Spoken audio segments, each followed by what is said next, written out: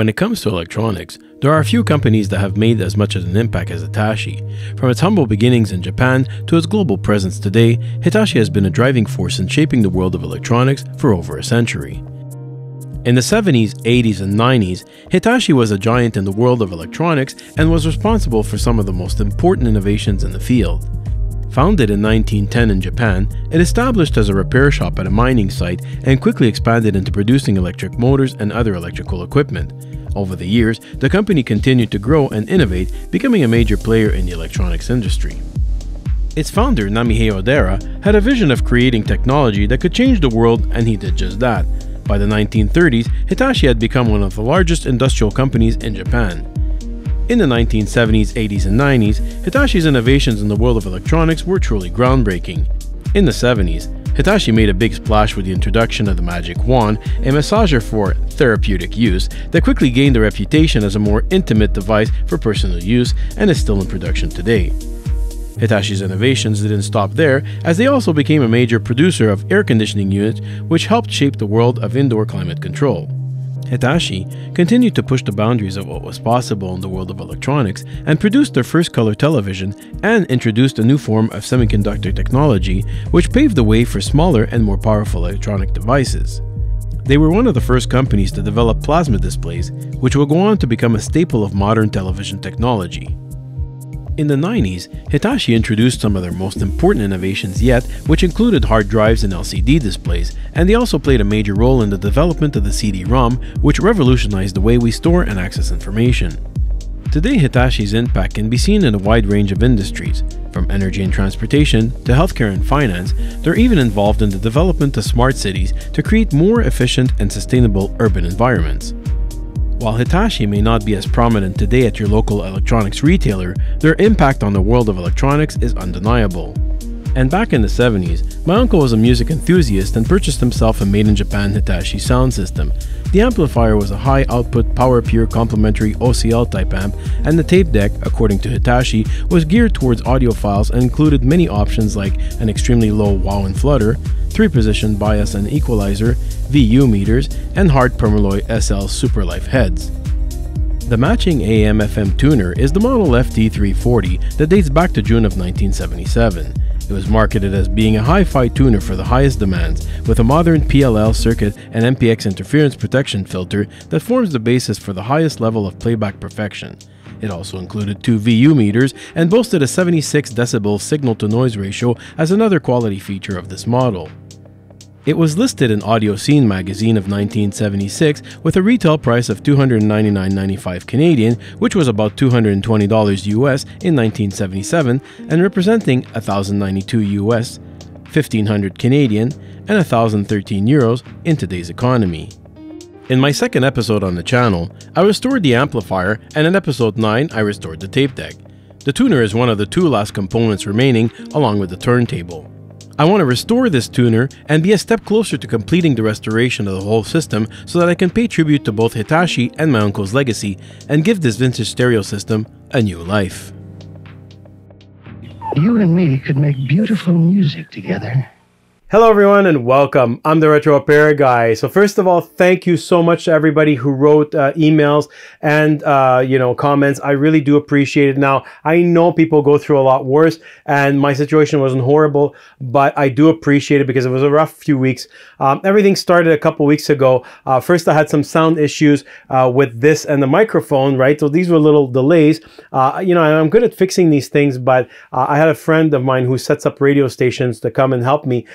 Because, it's his specialty. And for me, I'm having trouble with sound, and what can I say? To each his own. So anyways, that was one thing. And then after that, my tooth started hurting like crazy, and I had to get it removed emergency. I still have I still feel the sutures there, and so and this happened 10 minutes before everything happened. The whole chaos of the freezing rain and the trees falling and everything. 10 minutes before, he said, you know, we're going to take it out quick. Your nerve is dying. You're in pain and blah, blah, blah, whatever. So he's got, you know, he says, I think there's a power failure, so let's go. Let's do it quick. So I'm like, okay, take it out. I got out of there. 10 minutes later, boom, no power. And thank God, because I would have been in pain for a week again and waiting around with no power. So anyways, that was done. And then of course, during the whole storm, I cut my ankle. Blood was spewing everywhere. It's a vein. So anyways, I had all kinds of issues happening, right? And we're still waiting right now on a tree to be cut outside. It's dangerously hanging over my house, and there's all kinds of issues. And you know, City of Montreal waiting on a permit while, you know, what I don't even want to say, because, you know, they you know, want to issue permits, but then they don't take care of the trees themselves. Anyways, I had to get that out of the way. And I do have an announcement as well. Mrs. RG and I have been together for a long time, but we never officially tied the knot. So we are tying the knot in June. And yeah, so I had some preparations to do there too. And my mother-in-law is coming to town. But you know, I kid around because I really do love her. She's really nice. But yeah, she's coming. She's coming all the way from Germany. Yes, Mrs. RG is Polish, but her mom's in Germany. So she's coming all the way from Germany, and I can't wait to see them. But I had to fix a lot of stuff. And at the same time, I was doing some renovations and filming an episode for the home theater because there's some changes there. And, you know, the cleanup helped me out because honestly, you can't see it, but all here, I couldn't even walk in my office. I had stuff all over the place as usual, you know, and that's enough now. I made a big cleanup, and really it was so needed after 2 years of, you know, doing this, and this being my 3rd year now. I needed to clean up, and I needed to make, you know, some order in this. So anyways, all these delays, I apologize, but some of it was all my control. Now today we're looking at the 3rd component, because there's 4 components in my uncle's stereo system. Now I repaired the amp in episode 2, I repaired the tape deck in episode 9, and now we're going to be looking at the tuner, and then there's going to be the turntable a little later. So I didn't do any pre-testing, and I'll tell you why, because first of all, it sat there for 18 years, and for 18 years it got water damage, big water damage at one point, and then after that there was a lot of mold issues because it was a moldy environment, and it got mold on the motherboard, on top, everywhere you'll see. So I didn't want to just plug it in and risk, you know, blowing something, so I just went ahead and opened it up. So anyways, without further ado, let's go take a look. This video is sponsored by PCBWay. They make great quality PCBs from your Gerber files starting at only $5. All standard PCBs have now been upgraded for free from TG130-140 heat resistance to TG150. If you're in need of getting your own PCBs manufactured at reasonable prices for production runs or simply a one-off PCB, they offer excellent quality and unsurpassed service to help you with your designs and free online quotes. And with their quick order feature, your parameters are automatically set from your Gerber files. With fast turnaround times and fast delivery, I definitely recommend checking them out. The link is in the description below. You and me could make beautiful music together.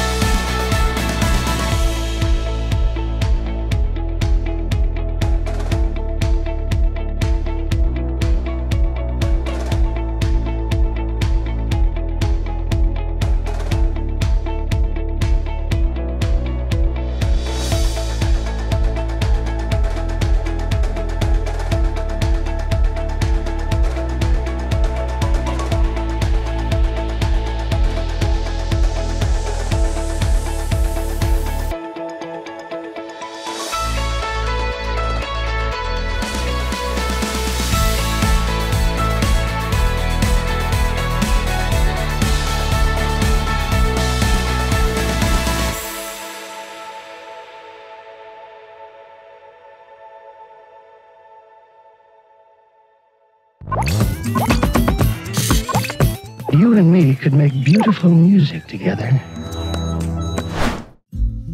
No initial testing was done as I didn't want to risk blowing anything, and the unit went through a flood and was exposed to mold for several years, not to mention that the capacitors on the board are just under a half-century old already.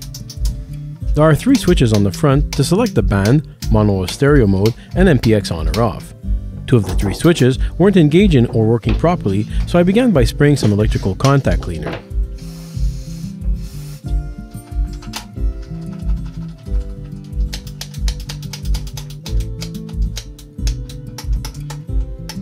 Seeing as it didn't do anything, I sprayed some WD-40 to try to dislodge the mechanism.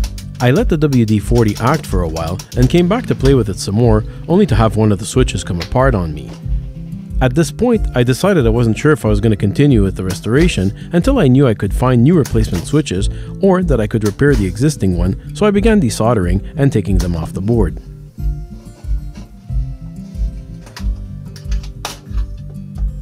The 3 switches are held together as a unit, and while it's a little tricky to get them out, they can slide upwards and then be pulled out without having to take anything else apart.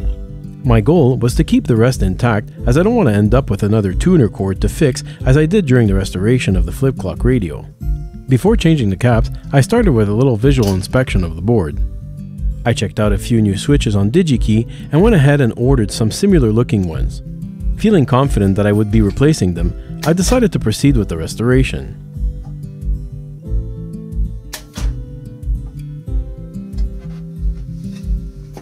I began by removing the capacitors in the power supply area. The power supply was using Nippon Chemicon caps. While they are no longer in production, they were very good caps at the time. I tested the first 330 microfarad and it was testing at 377 with 5.8 ohms of resistance. For the power supply area, I opted for Nishikon's low impedance UHE line rated for a long life of 7,000 hours and a higher temperature rating of 105 degrees Celsius. For the rest of the caps on the board, I'm installing both UKA and UFW audio capacitors from Nishikon depending on values available, with the main difference being the temperature rating of 85 or 105 degrees.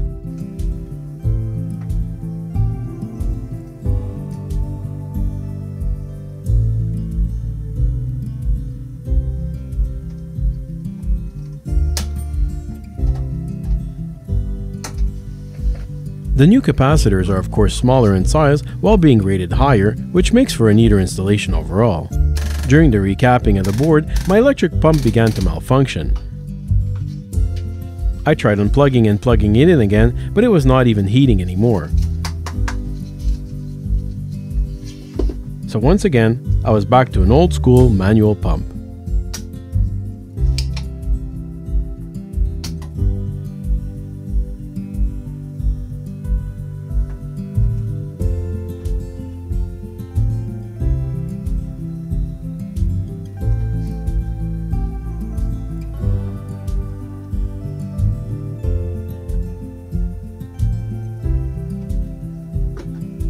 While I wait for the new switches, I figured it's time to take a bath.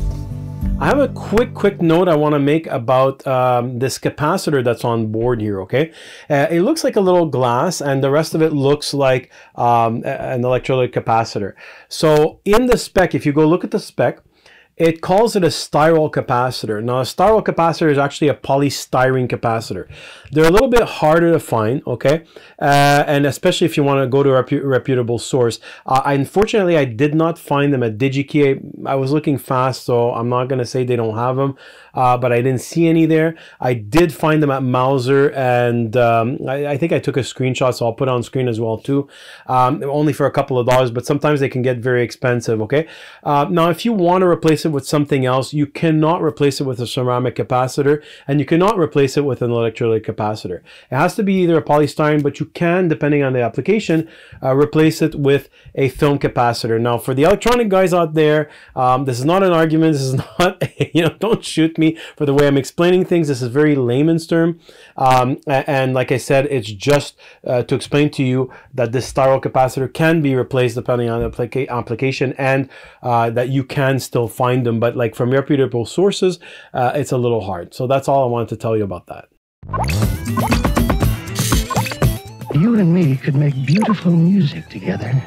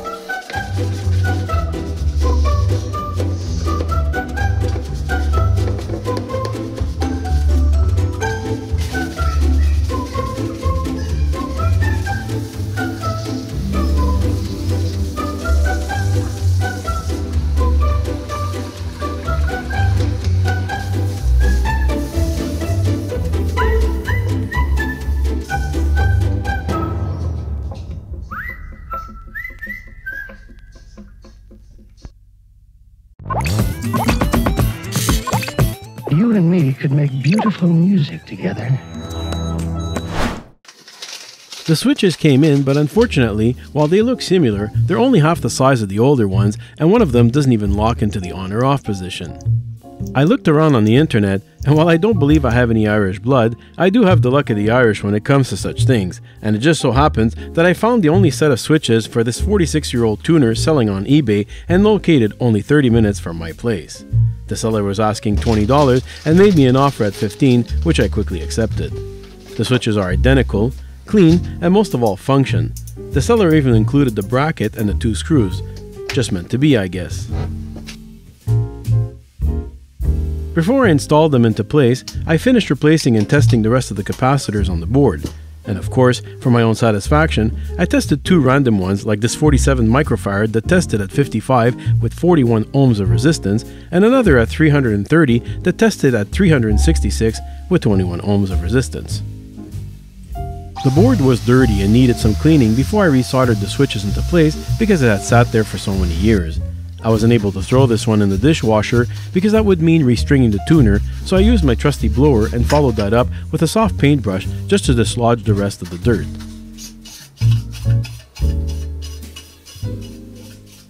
While I was there, I sprayed the tuner with contact cleaner and used a toothbrush to clean between the plates, and then used my blower a second time.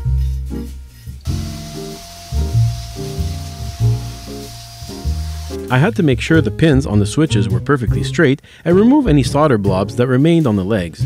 The seller had done an excellent job and there was barely anything. I also made sure to spray some contact cleaner since I could easily access the holes while they were off the board. I then had to reinsert the button covers and make sure those were clean as well because it would be difficult to do so after the switch module had been resoldered to the board.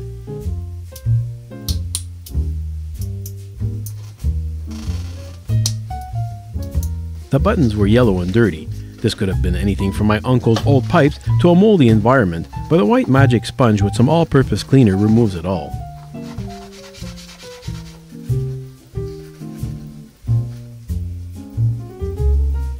I also removed some old glue from inside the buttons.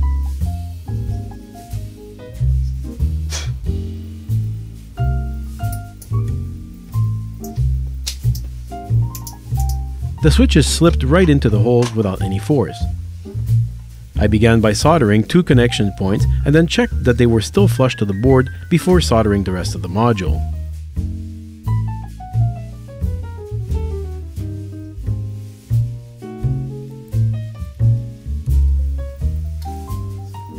I then cleaned the area with 99% alcohol and a soft toothbrush, and here's what it looks like.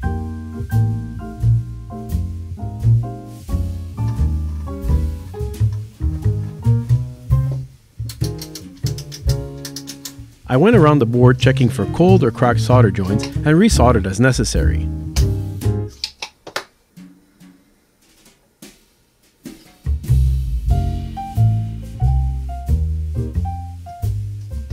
I then of course cleaned the whole board with 99% alcohol and added a little bit of lube to the tuning knob.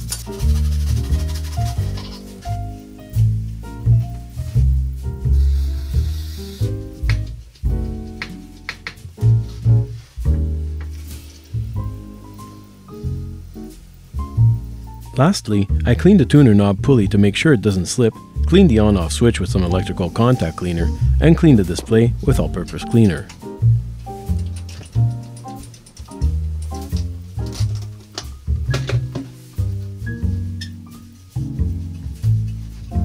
And here's the completed board, before and after, and the joints cleaned up.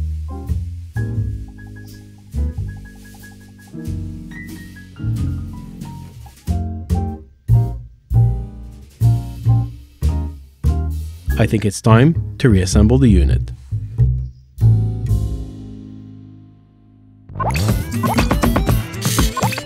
You and me could make beautiful music together.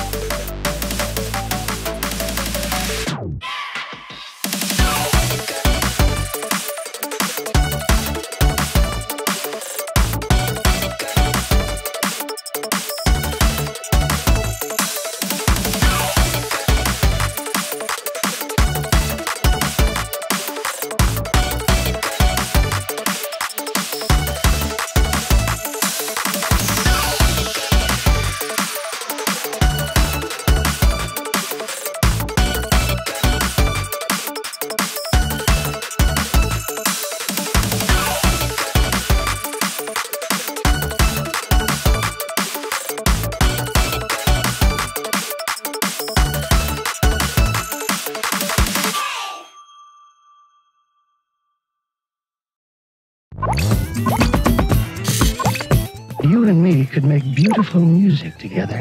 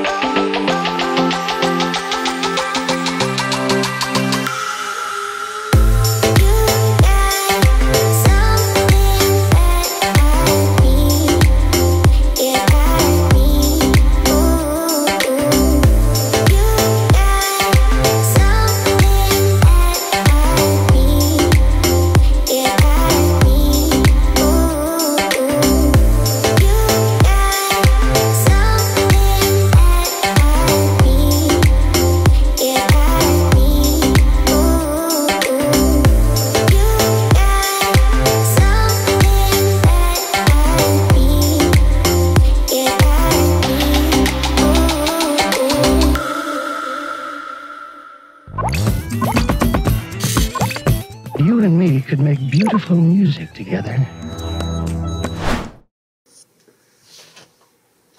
The unit turned on without blowing up, so I'm already happy.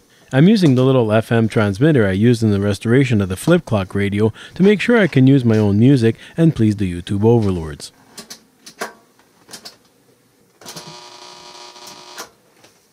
I don't get much reception in here, but if I lift up the antenna in the back of the unit, I get a few AM channels. And this season has been a real eye-opener for me. As you see, I'm sending content from my smartphone to the Bluetooth FM transmitter. The sound is unprocessed and recorded with a camera microphone.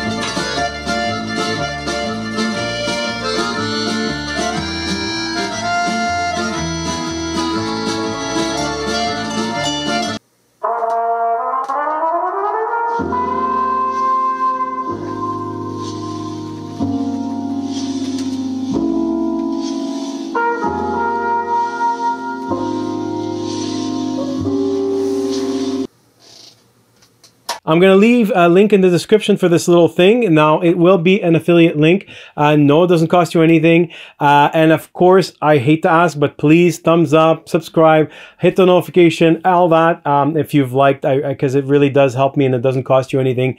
It really does help the channel grow. So I want to say thank you for that. And also, I will be back soon with restoration. I've got a follow-up on the home theater and I've got a couple other episodes in the work. So I promise it won't be as long. You're going to see some content soon. You know, again, it was out of my control, but whatever happened. So as always, I just want to say thanks for watching and I'll see you soon. Bye-bye.